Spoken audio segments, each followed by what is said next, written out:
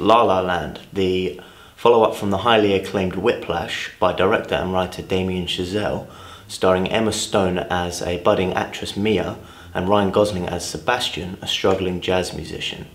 So Chazelle's idea was to take old school music and bring it into the modern society where things don't always work out and they don't always go to plan. So the film is about chasing a dream, chasing that impossible dream and struggling to make it in an industry that you feel is so far away from you. And what I love about this film is the passion that both of these characters have for what they want. Obviously the two characters are in a relationship together and they are helping each other get to that next level, but no matter what happens, their passion for what they love never dies. But I love that no matter what stands in front of them, they're always trying to push themselves to that next level. Singing and dancing performances from both of the main stars in this film is definitely first class, with standout piano performances by Ryan Gosling. So we enter the film with a huge performance. Everybody gets out of their car, everybody starts singing, starts dancing on top of the cars all over this huge long bridge. And then that's kind of the only real big performance number in the whole film.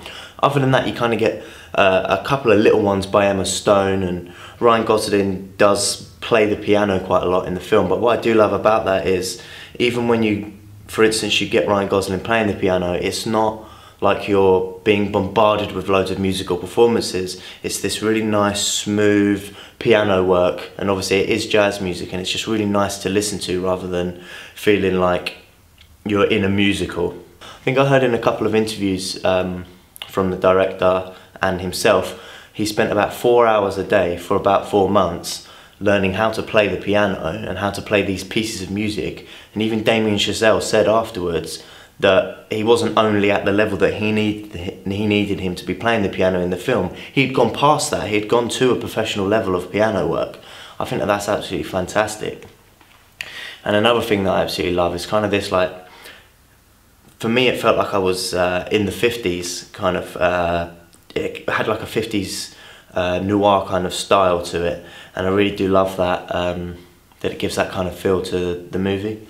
I really wouldn't say that there was anything out there like this at the moment. Not just the fact that it's a musical film, but even musical films in the last 10 or 20 years, I don't think that there's anything out there that's kind of close to this kind of film. The only one that kind of springs to mind is the other one from, the other film from Damien Chazelle, Whiplash, where it is all about the music. But this one kind of feels like we're in really old school kind of musical film, except it's got less musical numbers in it, as I've mentioned before. This really is, for me, one of the best films that I've ever seen. It's definitely my favourite film of 2016. I'd definitely say go and watch this film. I'd really urge anybody of any age to go and watch this. Whether you like musicals or not, this is definitely a film for everyone of all ages. So for me, I would give this film a 10 out of 10. I honestly do think it was fantastic.